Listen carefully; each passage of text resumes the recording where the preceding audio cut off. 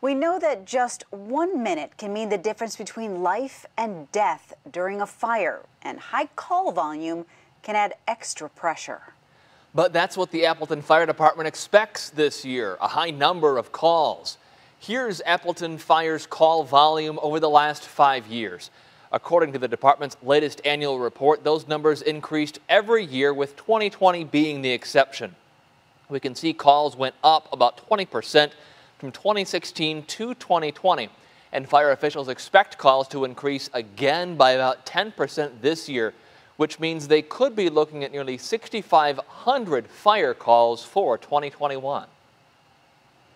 Knowing that higher call volume can create more challenges, the Appleton Fire Department is getting a new fleet, hoping moderate advancements could have life-saving benefits in the long term.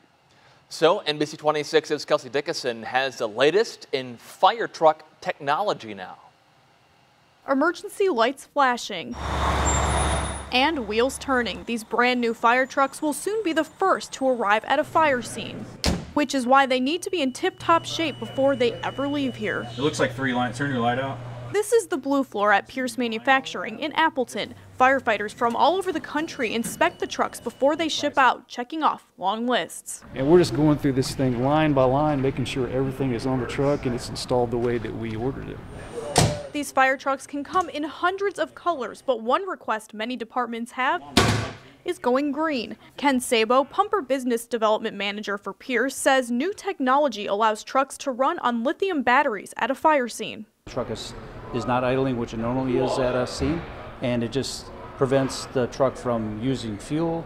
Maintenance costs are lower, and we're not putting pollutants into the air. Sabo says most of the trucks are also larger than they used to be, with more room for storage. We see a lot more EMS calls, and their missions have changed, so the trucks are getting bigger in a lot of cases where they have to carry a lot more equipment. We end up, designing trucks that are for those missions in mind. That's what's happening with the Appleton Fire Department. It is something where, as our calls increase, the apparatus become busier. It's really been challenging to keep up with the call volume, but it is something that we're prepared for. To do that, the department has taken on a multi-year effort to replace its fleet. The most recent additions, a Pierce engine and aerial truck.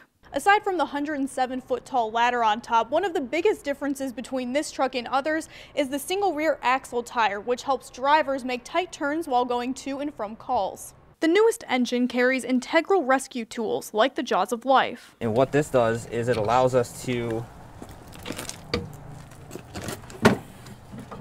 quickly access the equipment that we need for an accident and not have to set up an additional power supply to be able to use these to cut open a car to get somebody out in the event of an accident. They're powered directly from the engine, the motor on the engine itself, so it helps us greatly reduce our times. A heavier suspension allows more equipment to be stored.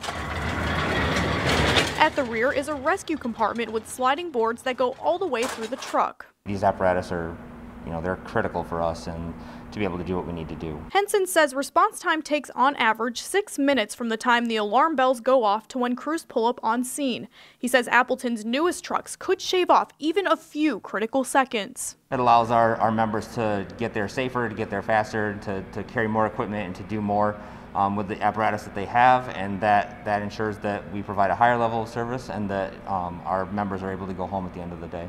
Henson says the new equipment lasts between 10 and 15 years, but the benefits can last a lifetime. In Appleton, alongside photojournalist Josh Visti, Kelsey Dickinson, NBC 26.